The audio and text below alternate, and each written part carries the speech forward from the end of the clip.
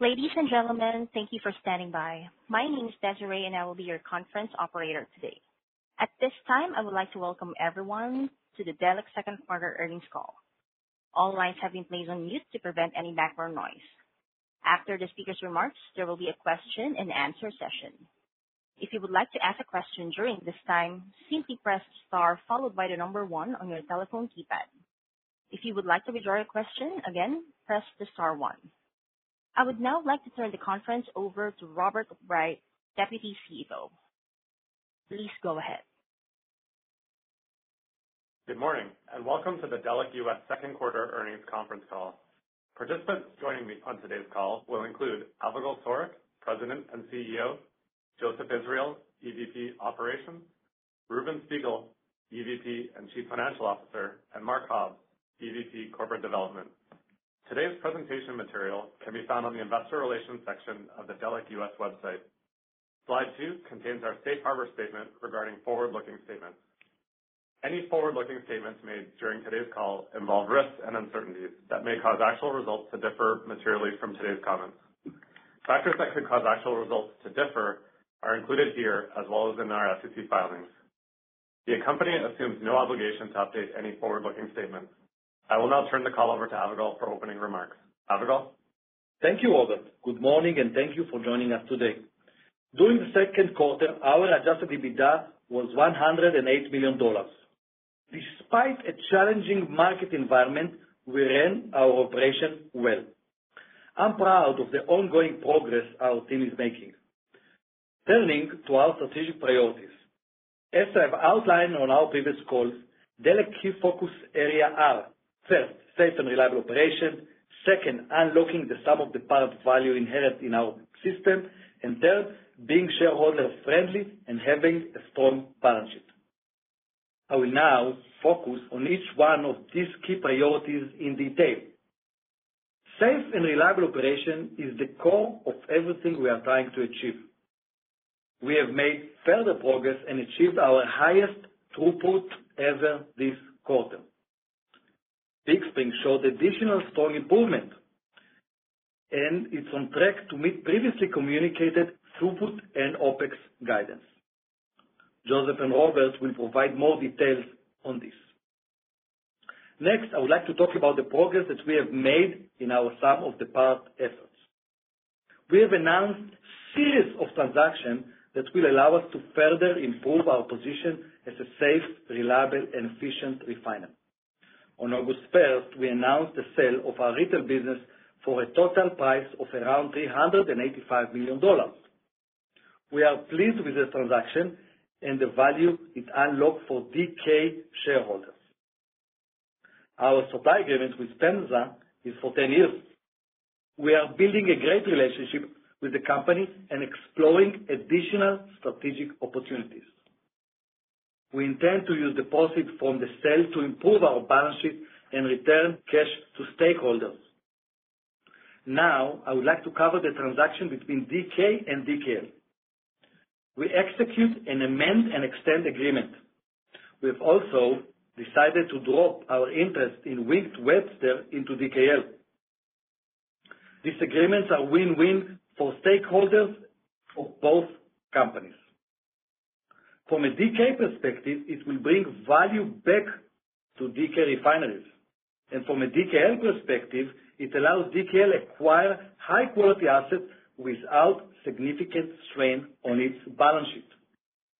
Today, we also announced a number of transactions for DKL. This transaction will enhance DKL's position as a full-service crude, natural gas, and water provider in the most prolific areas of the Permian Basin. DKL announced the FID of a new gas processing plant. The plant is synergetic, highly subscribed, and expected to exceed 20% cash-on-cash return. We expect the plant to come online during the first half of 2025. On the M&A front, DKL announced the acquisition of H2O Midstream for around $160 million of cash and $70 million of convertible preferred. The transaction is immediately accretive to DKL on an EBITDA and free cash flow basis. For synergies, the transaction should be in the acquired multiple of around 5 times.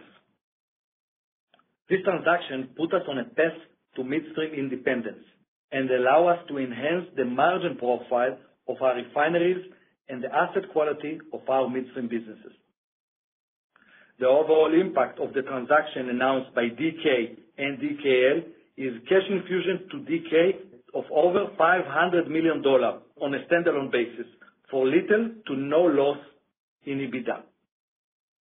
For DKL, it said high-quality third-party EBITDA of around $70 million, making DKL largely independent third-party midstream service provider.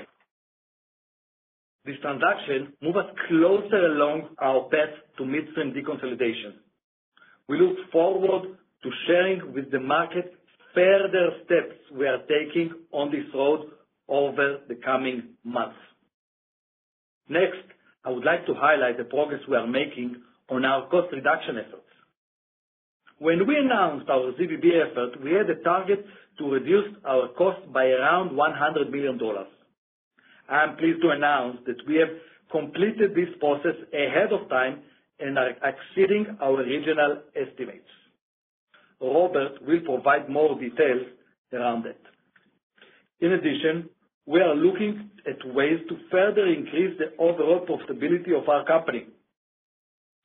The new project is not just about cost reduction, but it's about making DKL structurally leaner and more profitable company. We look forward to providing you with more details in the near future. The final piece of our strategy is our commitment to shareholder return and maintaining strong balance sheet. During the quarter, we paid $16 million in dividends. On July 31st, the board approved another half a cent per share increase to regular dividend. Our quarterly dividend is now 25.5 cents per share. Before closing, I also want to highlight that the DC Circuit overturned the EPA denial of the small refinery exemption petition under the RFS last week. Our petition has been sent back to the EPA for reconsideration. The case, along with the Chevron difference ruling, give us important direction to the EPA as it reconsiders our request. We believe the EPA should grant us the exemption we deserve under the RFS rules.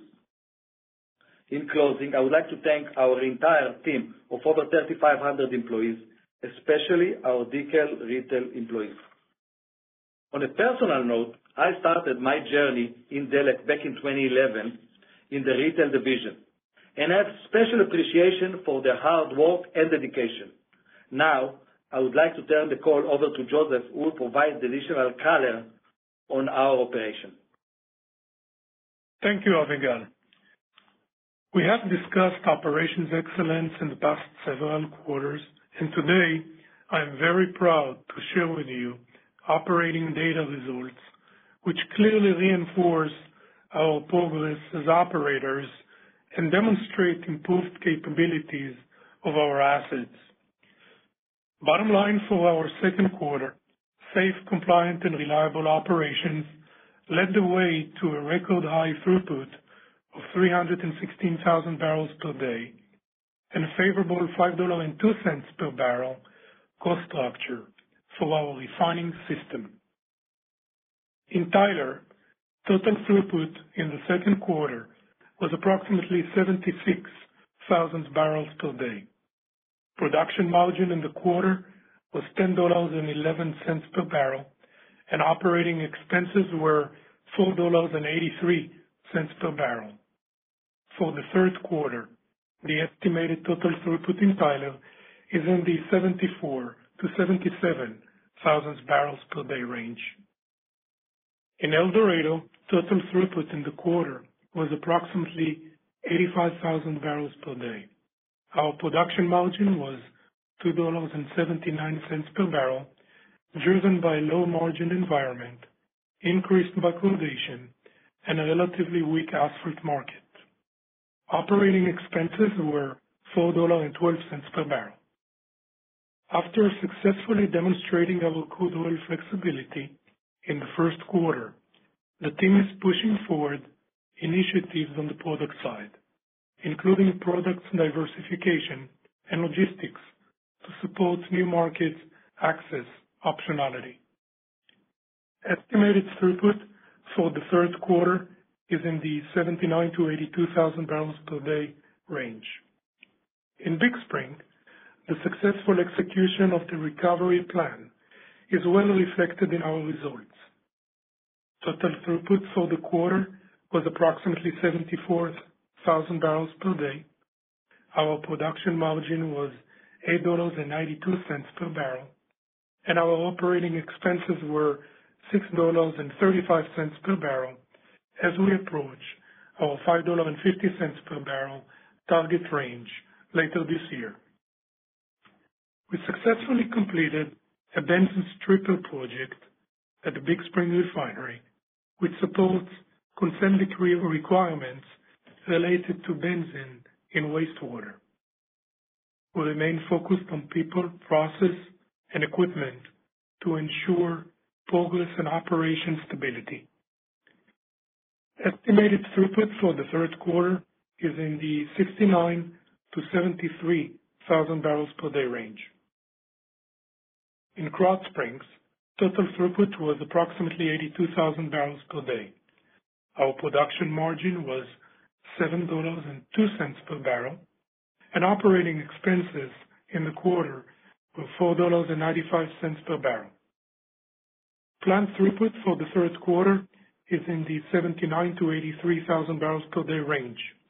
The team is in final stages of preparations for our fourth quarter turnaround.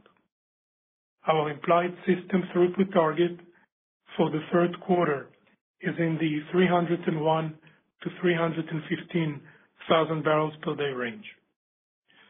Moving on to the commercial front, improved but challenged supply-demand balances in the Midwest negatively impacted second quarter group differentials for products and asphalt netbacks.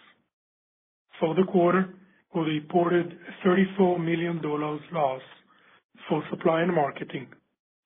Of that, approximately $17 million loss was generated by wholesale marketing, $5 million loss was contributed by asphalt, leaving approximately a negative $12 million contribution for supply. In summary, after successfully addressing reliability gaps, our teams continue to focus on operational excellence and at the same time advance process, logistics, and commercial optimization initiatives for each one of our sites. I will now turn the call over to Robert for the financial variance. Thank you, Joseph. I will now move to slide 10. For the second quarter, Delek had a net loss of $37 million, or negative 58 cents per share. Adjusted net loss was $59 million, or negative 92 cents per share, and adjusted EBITDA was $108 million. On slide 11, the waterfall of adjusted EBITDA from the first quarter of 2024 to the second quarter of 2024 shows that the primary driver for lower results was from refining. The $64 million decrease in refining is primarily attributable to a lower margin environment in the second quarter relative to the first quarter. Logistics had another strong quarter, delivering $101 million in EBITDA. Finally, the lower expenses in corporate are primarily due to our cost reduction efforts. Moving to slide 12 to discuss cash flow. Cash flow from operations was negative $48 million. Within this amount is our net loss for the period, in addition to an outflow of $37 million related to working capital movements, including the inventory intermediation agreement. Investing activities of $63 million is largely for capital expenditures. Financing activities of $15 million reflects the 2029 DKL tack-on offering, in addition to timing of accrual. This also includes $16 million in dividend payments and $14 million in distribution payments. On slide 13, we show the actual results of the 2024 capital program and full year 2024 forecast. Second quarter capital expenditures were $71 million. Half of this spend was in refining, primarily addressing sustaining and regulatory projects. As to the full-year outlook for 2024, the original capital plan is on track at $330 million outside of the recent gas plant announcement. Net debt is broken out between Delek and Delek Logistics on slide 14. During the quarter, we drew $96 million of cash and paid down $35 million of debt, ending the quarter with a net debt position of $243 million, including a cash balance of $658 million. Slide 15 covers outlook items. In addition to the guidance Joseph provided, for the third quarter of 2024, we expect operating expenses to be between $205 and $250 million, and G&A to be between $60 and $65 million. Our third quarter outlook for operating expenses and G&A is around $272 million. As Avigal mentioned, this exceeds our original target of $100 million in savings through our cost reduction efforts on a run rate basis. As to other guidance, D&A is expected to be between $90 and $95 million, and net interest expense to be between $80 and $85 million. We will now open the line for questions. Thank you. We will now begin the question and answer session. If you have dialed in and would like to ask a question, please press star 1 on your telephone keypad to raise your hand and join the queue. If you would like to withdraw your question, simply press star 1 again. If you are called upon to ask your question and are listening via speakerphone on your device, please pick up your handset to ensure that your phone is not on mute when asking your question. Again, press star 1 to join the queue.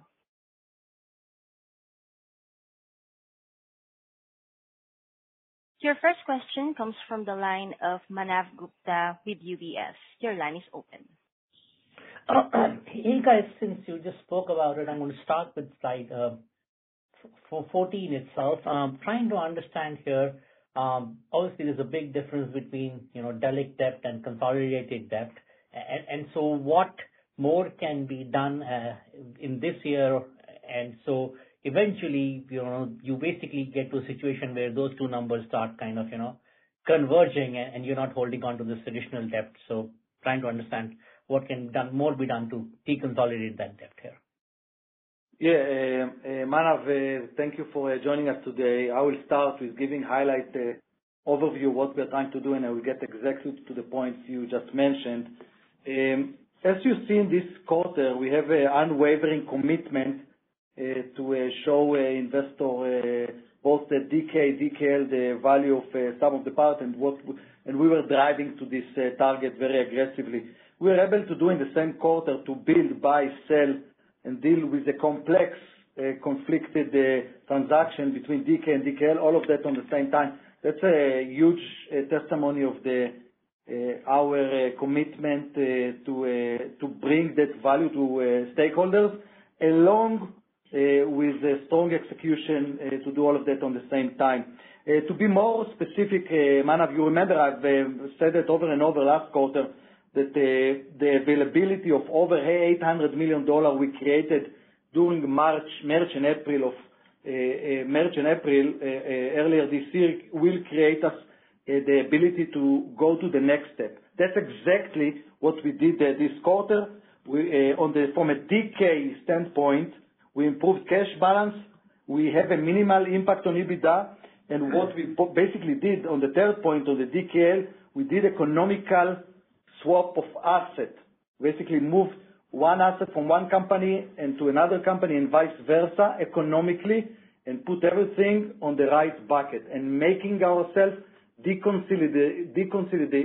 consolidation ready. That's huge. From a DKL standpoint, we were able to do, while doing all of that, we were able to grow the EBITDA, increase third-party income, and have 7-year amend and extend. Huge steps. In the future, you will see us taking additional steps towards the consolidation. So that was a huge quarter for us, and more to come. Perfect. So you kind of mentioned about putting the right assets in the right bucket, and one of the things where Delek is flagged out is like the EBITDA per barrel is less competitive versus some of your peers. So trying to understand, based on the transactions you have done with DKL, are some of those assets now going to sit within refining? So the capture, or for that matter, like for the same crack environment, should we expect a better EBITDA per barrel now that the assets are in the right buckets? Yeah, Manav, you got it exactly right.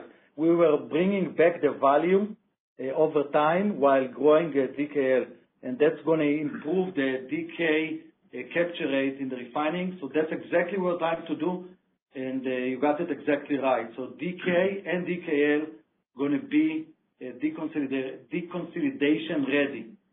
You got it exactly right. Okay, sorry for the last very quick one. On SREs, help us understand what your position is, why you feel you should be given those SREs, and to be honest, like, does it really matter if the RIN price is 50 cents a gallon? Yeah, so we were very pleased with the court ruling 10 days ago. It was on Friday. I think the court made the right decision, and that's something we need to get, and I hope we will get. But Mohit, why don't you give some more color around that? Yeah, Manav, I think from our company standpoint, if you look at the Friday's ruling from DC Circuit Court, it was a very positive move. From 2018 to 2020, I'm just going to give you some facts about how it has played out for us. From 2018 to 2020, 9 petitions were denied for us, and in order for us to meet the requirements under the RFS, we spent approximately $300 million during that time. We are still eligible after 2021 to apply for more SREs, but we have not done that. But between 2018 and 2020, we spent $300 million to meet our obligations under the RFS requirement. We don't know what's going to happen from here. EPA can appeal more, but we think this court ruling is extremely positive, and that's how we are viewing it so far. So congrats on all the restructuring, and congratulations to Mohit on his new role. Thanks, guys. Yeah, we're excited about it. He's excited about it. You're excited about it. We are in good shape. Our next question comes from the line of Joe Laetsch with Morgan Stanley. Your line is open. Hey, thanks for taking my questions, and congrats on progressing the sum of the parts effort here. So I know you touched on it a bit in the prepared remarks, but I just was hoping to dive into a little bit more on the use of proceeds from the transactions. I know you mentioned putting on towards the balance sheet. How much is there to go on that front? Thank you. Yeah, absolutely. I will touch on that gladly. We have communicated in the past about our cash allocation strategy. Just to remind everyone, dividend maintain strong growing dividend throughout the cycle. We just increased our dividend again by 2% this last few days. So we are very proud of our ability to maintain, sustain, and grow our dividend. We have a balanced approach between improving the balance sheet and the buyback. We see a lot of value in our share price, and we'll give more details on that once transactions are closed late Q3, early Q4. Thank you for the question. Thank you. Just a quick follow-up. How should we think about the tax implications from the recent transactions? Thank you. Absolutely. So, Ruben, you want to take that? Sure. On the retail front, there will be some tax leakage. It's not material, but we are working on a structure to minimize that. As far as the related party transaction, the taxes are residual. Great. Thank you all. Next question comes from the line of Neil Mehta with Goldman Sachs. Your line is open. Yeah, good morning. Good morning, team, and congrats on the announcements today. I guess the new corporate structure really does help to simplify things in a way that I think it could be easier to do larger scale M&A at the DKL level. I'd just be curious on, does this get you one step closer to deconsolidation? Yeah, absolutely, Neil. That's the whole point of this deal. We are putting the right asset economically under the right ownership and right structure, so that make DKL, and we prepared a full deck for DKL. I think for the first time that shows that DKL by the second half of 2020, by the second quarter of 2025, going to be largely third-party income. So that's a huge step and making a real full value for those assets. So the answer is absolutely. That's our intention. We have an asset in a premier location in the Permian Basin, and we are providing all products around it, crude, water, and gas, and very proud of the clear strategy that we have for DKL, and that value and M&A will reflect itself over time. Thanks, Avigal. And the follow-up is on slide 9. It is helpful to see the margins by asset. And there's a lot of dispersion here. I mean, Dorado seems like it had a little bit of a tougher quarter, and Tyler and Big Spring performed very well. So when you look at that spread, what stands out to you, and how does that affect the way we should think about the go forward? Yes, absolutely. There is extreme focus of El Dorado in terms of commercial improvement because the asset is performing very well operationally, but Joseph will give more color around it. Yes, similar to our peers in the second quarter, we faced the following headwinds. One was low margin, including the lower capture that comes with that. Two is increased backwardation, which increased our crude acquisition price.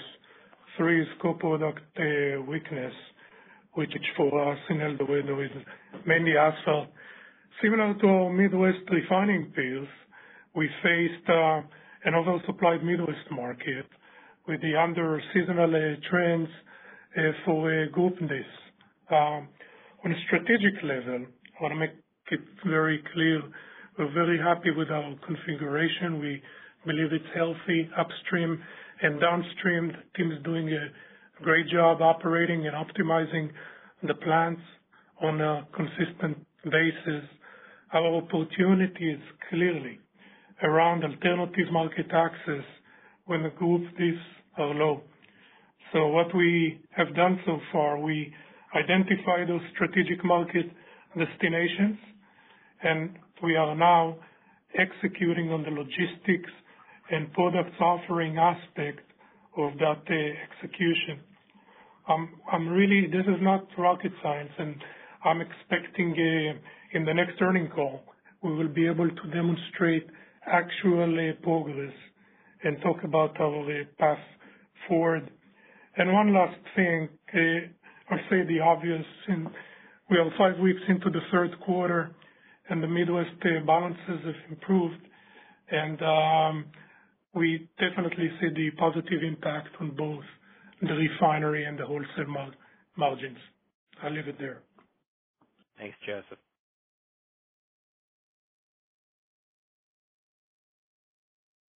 Next question comes from the line of Matthew Blair with TPH. Your line is open. Thank you, and good morning. I wanted to jump into the supply and marketing improvement in the second quarter. Could you talk about what helped you out there? And then, Joseph, I think you touched on it a little bit. It sounds like the outlook for Q3 is improving on the wholesale side. What about the asphalt side? Do you expect some tailwinds from lower crude prices in Q3? Yeah, thank you for the question, Matt. We do see an improvement, but Joseph will touch on that a bit more. Please, Joseph. Yes, on the wholesale marketing, again, it's when the Midwest market is not flooded with markets, we have better options on pricing and moving the product, and you will see our results improving. On the asphalt side, we had a rough start of the asphalt season this year with wet weather conditions that made the roofing and paving challenging.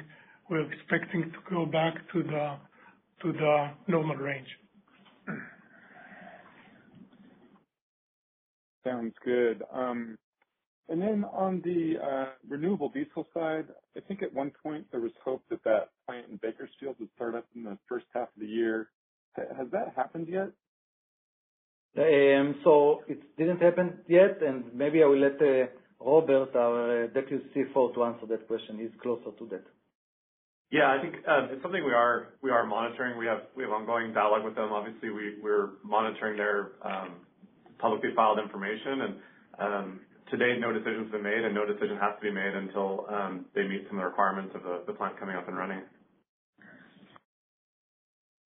Great, thank you. Thank you. Thank you, Matt. Our next question comes from the line of John Royal with J.P. Morgan. Your line is open. Hi. Good morning. Thanks for taking my question, and congrats on the transactions today.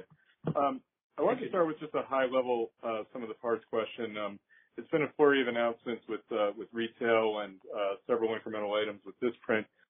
How close to complete do you think you are with the sum of the parts effort after these deals are closed? You've mentioned more to do on the deconsolidation side at DKL, and presumably also on the third-party side to get that entity to fully third-party. So you can talk about what inning you're in and anything else you can offer on the next steps. Yeah, absolutely. So in order to get all of those deals done, and you know that you're close to the story long enough, you need to make sure the right assets are on the right bucket, and we are starting to make those separations as we speak. While doing that, we maintain and grow the DKL EBITDA to make it a third-party dominant and to make it ready for next steps. All of those steps were completed, and we are ready to deconsolidation when the right opportunity presents itself. Mark, please, if you want to add anything around that. Marco, we was very close to those deals and was able to build, buy, sell, and deal with all those intercompany transactions, all of that on the same time. So great job. Yeah, absolutely. Yeah, thanks, Avigal, and thanks for the question, John. Look, I think you highlighted it and appreciate that, but the transactions that we've announced at DK and DKL last week and today, they do mark significant progress on our sum of the parts journey. As you know, we've highlighted and are extracting the value of our retail operations, but I think importantly, which has already been cited on this call, is through the DK-DKL related announcements, we're reducing that interdependence between DKL and DK.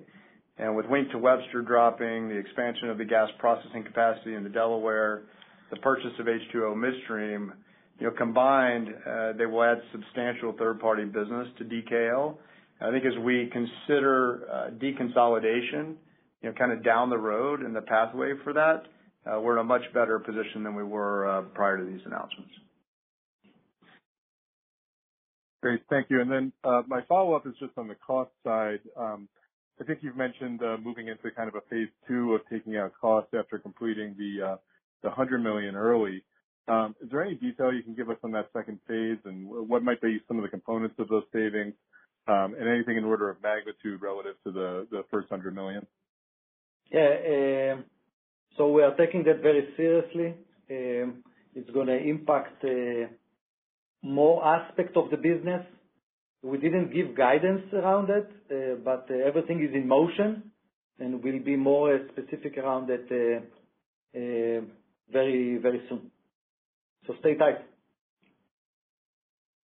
Thank you. Next question comes from the line of Roger Reed with Wells Fargo. Your line is open. Yeah, thank you. Good morning, and I'll add my congratulations on progressing some of the parts restructuring here. Maybe this question is for Joseph.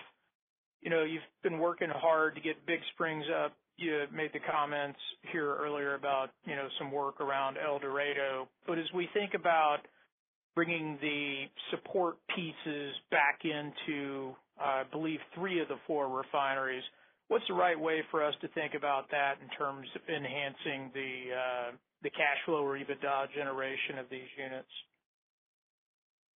Are you asking about all refineries or El Dorado, Big Spring specifically?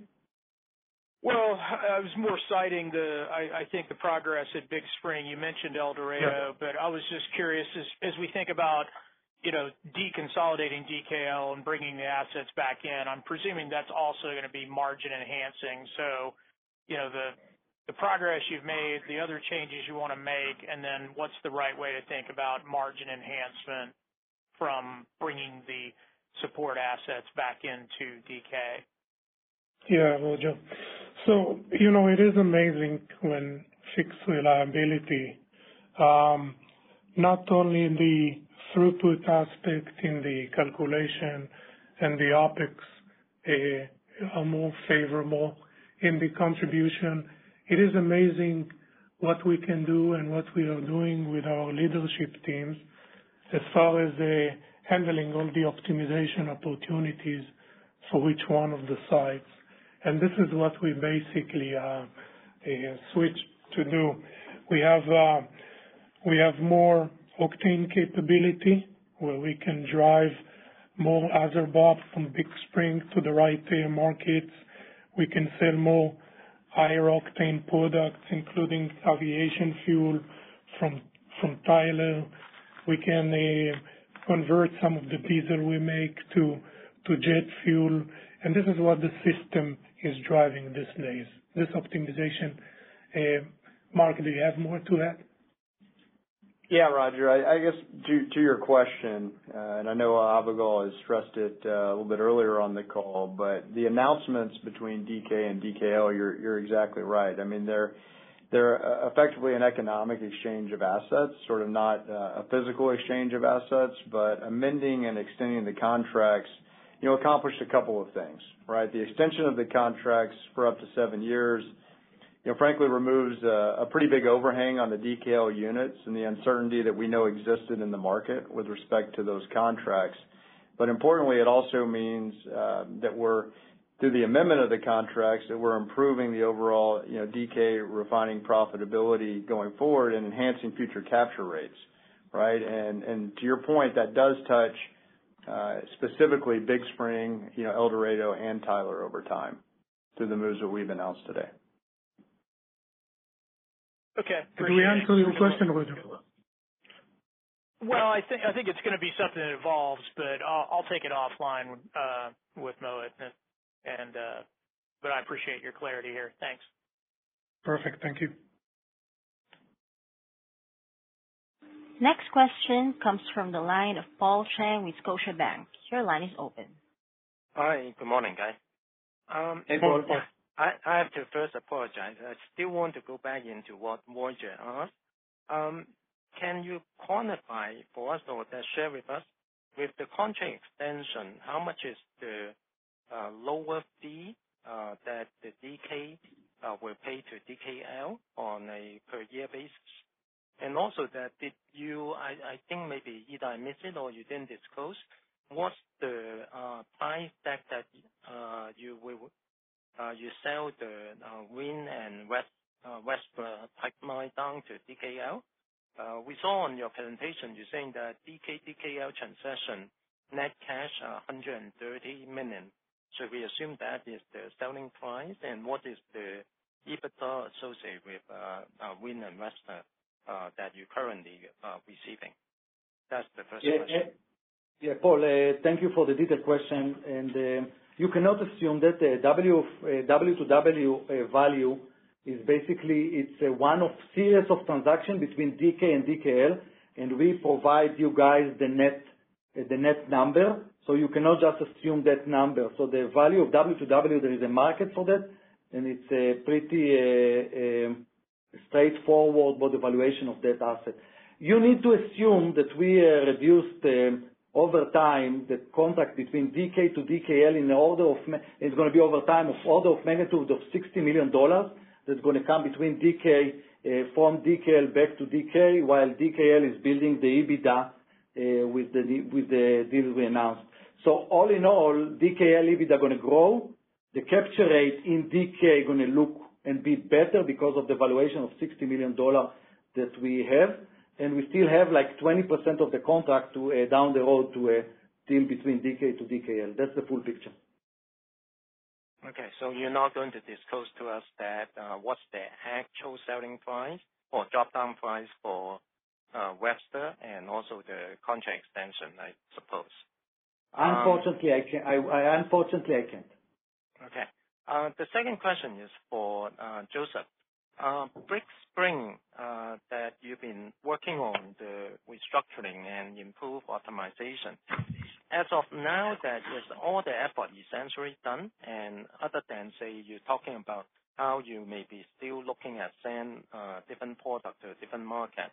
Other than that, from a manufacturing standpoint, is all the changes or all the improvement you're trying to make is already done at this point?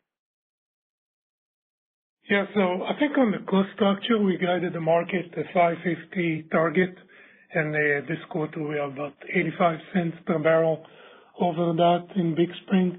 So the reason is we have several special programs still going on for long-term improvements. As they go away by year-end, we will be at the 550 target, and we believe that will be sustainable. Now, to the point I made before, when you stop playing defense, you can start working on your offense, and we have a lot of great ideas in Big Spring. It's a great asset, and we have a lot of room there on the octane side and the feedstock side that we will look very closely and move forward. All right, we do. Thank you. Thank you. And we do have our last question, comes from the line of Jason Gabelman with TD Cowen. Your line is open. Yeah, hey, thanks for taking my questions. Apologies, I'm going to try this again on what Paul just asked in terms of some of the EBITDA contributions. And if I look at what you've disclosed for the DKL transactions, H2O is $45 million of EBITDA. The gas processing plant, call it $25, $30 million of EBITDA. So that kind of gets you to that projected $70 million of EBITDA for DKL, and it implies that then Wink to Webster offsets the DK contract amend and extend. Is that the right math, or is there something off there? Yeah. So, Jason, I think it's a good opportunity to do a follow-up with Mohit.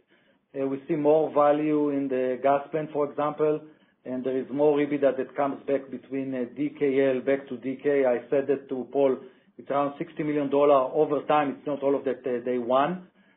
So we didn't give specific numbers on each one of the transactions, and that's the reason we made sure that the strategy is clear to you and others, that we want to make sure that the right ownership is on the right place, and we are improving capture rate while growing DKL. That's the objective. And if you look at it holistically, we are tried, I think we achieved for the most part to achieve on the same quarter deconsolidation ready, while making a clearer separation between companies. That's what we're after. That's in our mind a very, very important step, both for stakeholder and unit holder.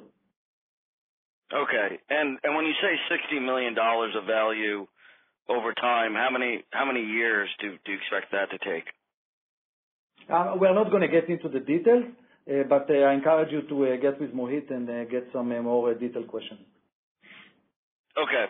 And then my other question is just once again on use of proceeds. You know, your interest expense is it looks pretty high right now, and in terms of improving the cash flow of the parent company, it seems like that's a great place to attack. So is that kind of priority one, and why is there hesitance right now in just kind of talking through the use of proceeds? Thanks. So the use of proceeds is according to our strategy, and obviously when we are looking on free cash flow, we always look at it on mid-cycle. So mid-cycle free cash flow looks great to our expectation. We have ability to do everything we need and to have a good return to investors. So we are very confident in where we are and looking forward. Okay. Thanks for the answers, and I'll follow up offline. Thank you. That concludes the question and answer session. Mr. Avigal Sorek, our CEO, I turn the call back over to you. Yeah.